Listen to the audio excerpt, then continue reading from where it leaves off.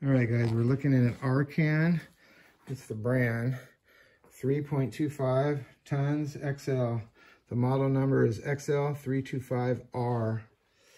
And problem I have with this jack is it leaks at the seals, at the pistons down here. So we're gonna take this apart real quick and see if I can just replace the seals in these pistons without taking the whole thing apart. I noticed on eBay they do sell a seal kit. But I have an assortment of seals, so we're going to see if I happen to have them in stock. So first thing we're going to do is go ahead and pop these two bolts out and see if we can keep these springs from flying. They look like they're pretty loose. I can push up and down on them with my hand, so they shouldn't go anywhere. And we'll get this jack out of the way. And then we'll see if just removing these two things, if I can work with the seals just right here without taking anything else apart. So that's what we're going to do now, and I'll come back. Anyway, okay, so you can see now that we removed the handle, okay, and on this side of the handle, inside the handle there is a square and a square piece, so that's where this square goes into. And then these rollers here, it just rolls on it. Now, I've removed one of the pistons, but I wanted to show you how easy it comes off. So you have literally the spring. So what you do is you just grab the metal part here like this, and you start working it out, and it'll come out. So you have the spring, and then you have this metal brace, and then you have a washer that goes on it. Now these are the two seals that usually leak on it. So when it's going up and down, it just starts to leak, and that's usually what your leak is. You can see how on this one, it's all wet from here down. And so we're gonna try to replace just these two seals. So I'm gonna go ahead and take one off now. So you'll see there's a nylon seal and a rubber seal, but the rubber seal, I believe, is the seal that's actually gonna seal it. The nylon seals are just guides. So when they start leaking, and then you have here a clip of some sort, but it doesn't come apart. So I wanna get these rubber seals out. I'm not even sure how to replace the white seals unless they're really soft when they're new. What we wanna try to do is get that off. And it's a little bit tight. Is it showing in the video what I'm doing here? Yes. Because it looks like it's going to break when I do this, but we'll see. Showing what kind of tool you're using.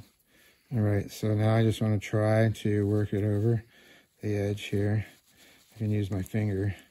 There it is, I got it off. And this seal is pretty dried out, but you can see I still have the Teflon on it. I'm not even going to mess with the Teflon. We're just going to try to replace the rubber seal. Because that Teflon, that's interesting. Like, I don't even know how they would get those on if we ordered the new ones with Teflon. So we're just going to remove that. Now what I want to do is see if I have seals. So I got a bunch of seals in a seal kit from Harbor Freight. And so we're going to see if any of those seals will fit that. And we'll just try to take it like this with the piston. And we're just going to try to put it in and see how it goes in.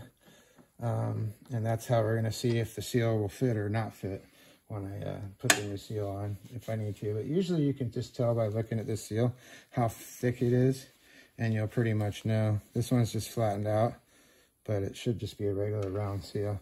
And then I also want to loosen this, I think, so that it bleeds air, so that when I'm putting that seal in, it's not doing anything. So what I might do is remove this, oops, from here. Maybe not. I think all I have to really do is stick this on here like this and see if I can get it in there enough to, there we go, and just turn it. That should be it right there, actually, huh? As long as I turned it. Yep, there we go. So it's loose. I could probably loosen that before you take this all apart. I just didn't know, because this is the first time. So anyway, this is loose, that way when I push that in, it bleeds off. So we're gonna get our seal kit, and I'll be right back. I'll show you the seal kit when we get. All right, so we got the new seals on. You can see they fit on pretty nicely. We actually use the metric ones, so I'm gonna come over here. And 114 is the number in the metric box, 114. That's the one we used. We did some comparisons. I'm gonna show you guys. Take another 114 off here. And I basically just came over here and I set it down, and then I took one of these seals and set it over the top of it to see how it sat, and it sat pretty nicely, like almost exactly the same. Now if I took the other one that we were looking at earlier, I believe that one was, I think it was this one, maybe it was that one, but it was a little tighter, and then it was too big, so I tried it both ways. So this one seemed to fit the best. Again, I didn't replace the nylon, I just replaced the rubber seals. What I want to do now is get a little bit of hydraulic fluid around it, but as you can see, I can get it started. Just work them in nicely, and then get to the second one, and now they're in, and it's doing good. So we want to, again, I'm going to get some fluid around it. Maybe I can get some from in here, I don't know. We'll see if I can get some. I might have some hydraulic fluid in the cabinet. So anyway, that's where we're at now. We're going to end up putting this back together right now. We have to put the big washer on like this. Make sure it's clean, push it around. You can gently go over the seals, and they go over them, just like that. And then you have to put this in like this, and then the spring has to go on. Now you can put the spring on here first if you want, just like that, and then you can guide these in. Again, I'm going to go ahead and lubricate this with some hydraulic fluid before I put it in, and then we'll slide that one in. So we'll be back. All right, so we got this side in. It went in nicely. Now we're working on this side. Like I said, we just pulled this side out. But when we noticed when we got this side out, the piston is actually smaller on this side. So it's going to use smaller seals. So I'll let you know what seals we use here in a minute. But again, there's your spring, there's your cover, and then you have the top plate. Now I'm taking all this apart because I want to clean and get all the grease and dirt and everything off of these before I put any new seals on or anything else. So, but it comes apart pretty easy. As you can see, I'm pretty much doing this one-handed. So there's that, and then there's the piston. So you really want to get these two seals off again, and then replace the seals. So we'll see what we can find for seals for that, and I'll let you know the number on those. Over here, the fluid was coming out quite a bit. This side seemed like it was full, and that side was leaking. Or I don't know if it's from us pushing this side up and down, if it forced this one to push fluid out of it, but it was definitely pushing some fluid out of it. So when we're ready to put the other one back in, I just closed this just now because I didn't want it leaking anymore, and I think it's just air traveling. We're going to wipe all this out, the fluid's to the top, so when we're ready to put the new seal in, we'll open it so that it can go in and out without leaking oil everywhere. So right now it's looking pretty good. It's looking pretty clean right there. I use this hydraulic jack oil. I think I may have gotten that at Harbor Freight. I'm not 100% on that. It's been a while.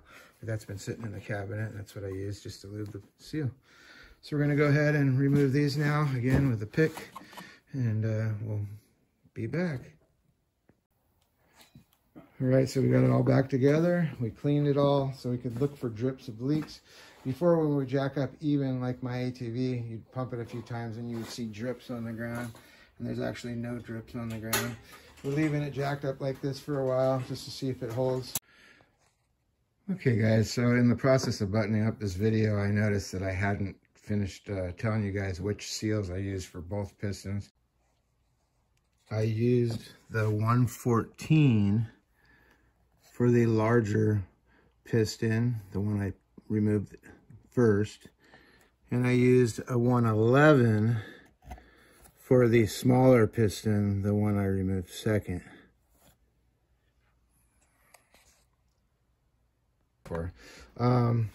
So anyway, what I did was, like I mentioned earlier in the video, I took the old seal and I put the 111 over the top of it and made sure they butted up. So these are the original seals that were in it. I lost one of them on the ground somewhere, but so for example, I took the 111 here and I just set it right over the top of the original one and then checked it to make sure they looked the same, and they did. And then I wanted to show you guys something else with the thicknesses on these. So you can check the thicknesses on these, but they're not real accurate. So when you take a used seal, if you look right here on the seal kit, on this side you have SAE, it says right there. Let's see if I can read. It's in inches, so you have standard, Then if you look over here, you have metric. And so the blue bucket is metric and the red bucket is standard. And it also inside of here has the same exact standard and metric. So if you open this, let's see if I can get it open. There we go. Brand new. You have the same exact dimensions, the 1/16, 3/32, 1/8, and 3/16. And you'll see over here, they're exactly the same. So each one of these kits, you can check your old seals to see if you have a metric seal or a standard seal. The only problem is if you use a used seal, it tends to squish on the outside, which makes this, it squishes on the outside because it goes into something and squishes, and then it makes it thicker here. So one of the problems I was having was when I put it in the actual size, you had to really push it in. If you went to the next size, you'd have the illusion that that was loose. And then if you came over here on the 1/8 inch, you'd get the illusion that this was an 1/8 inch, but it actually was still a little loose because it does just slide in. So what you really want to do is kind of check the seal and go, okay, there's no way I could get this in the 3/32. But if I come over here to the 2.5, I am able to push it in. So it ended up being the 2.5 or 2.4.